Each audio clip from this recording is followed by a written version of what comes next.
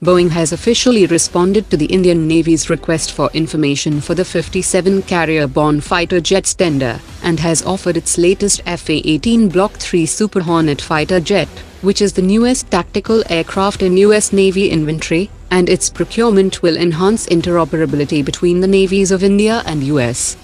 The first two prototypes were delivered to the US Navy in June 2020, while the delivery of 78 operational fighter jets will start in 2021.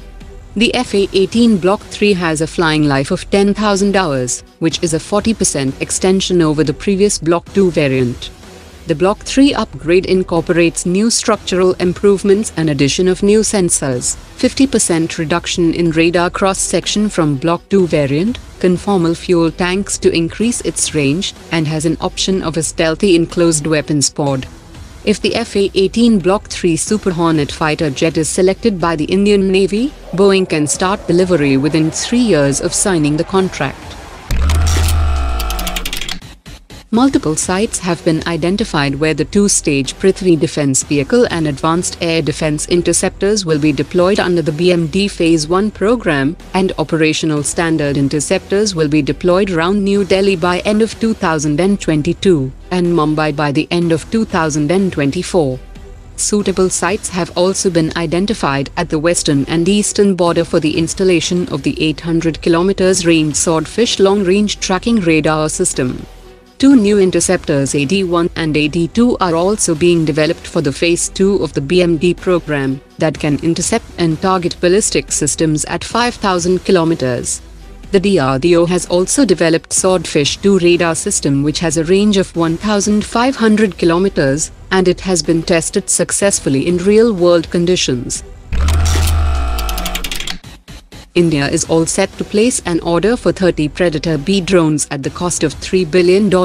while China has started commercial production of the 10,000 km range Ch-5, and Pakistan might choose the Chinese drones as a counter to India's procurement of Predator B, which is also available at half the cost of the American platform.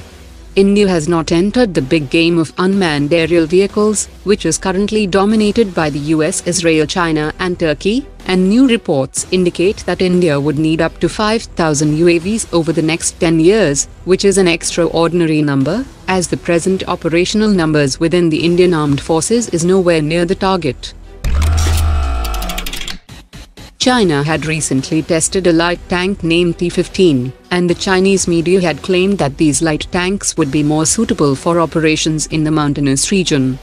A tank commander of the Indian Army deployed at the line of actual control has said that the Chinese light tanks will not survive against the Indian T-90 and T-72 tanks and BMP-2 infantry combat vehicles that are deployed at multiple locations, and they can operate in extremely cold weather conditions of -40 degrees Celsius.